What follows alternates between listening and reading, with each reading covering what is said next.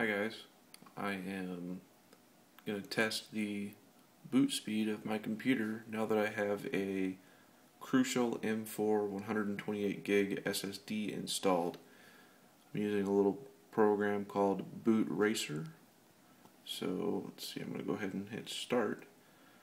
This utility measures the speed that it takes to load all of Windows files, but does not take into account the post and the initial BIOS setup in the boot. So let's see what it says. I'm going to go ahead and hit start.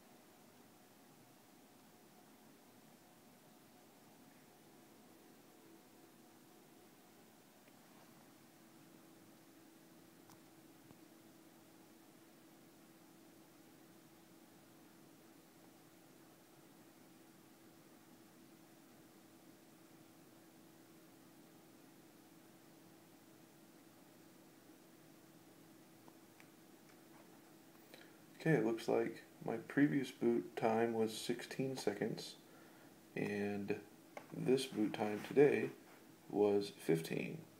So let's go ahead and click the focus on this, click on the CY button. Boot speed rating is excellent. 10 seconds to log in and time to desktop is 15 seconds, which is very fast. I know the BIOS post actually slows it down quite a bit, but not much I can do about that. Thank ASUS for that on the motherboards. But this SSD has been very, very good for me. I really like it. In fact, to give you an idea, the speeds I'm running with the version 9 firmware. I'm going to open up Crystal Disk Mark and just run the speed test here pretty quickly for you. Move the mouse. Sorry for the jittery camera.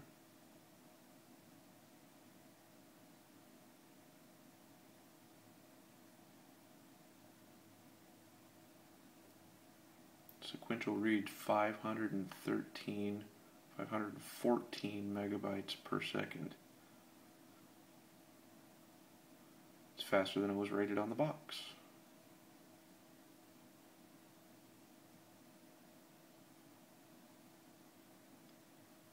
The write is just north of 200 megabytes per second. I'm going to actually cancel this test because I don't want this video to go on for too much longer. Might get bored, probably already are. Well, there you have it. There's my Crucial M4 SSD running in my Windows 7 rig with a i7 2600K processor, overclocked to 4.4 gigahertz.